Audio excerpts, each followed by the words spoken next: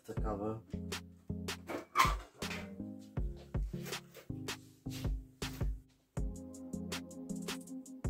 Notice the battery on the motherboard.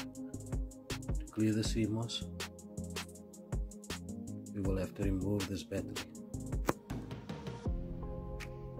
And to do that,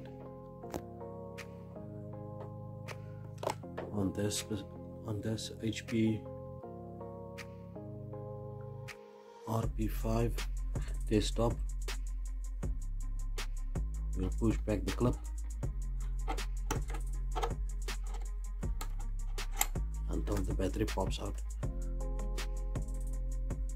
Now we can remove this battery. Now we will hold the power button for a few seconds for all the capacitors to drain. Once we've done that, we can return the battery.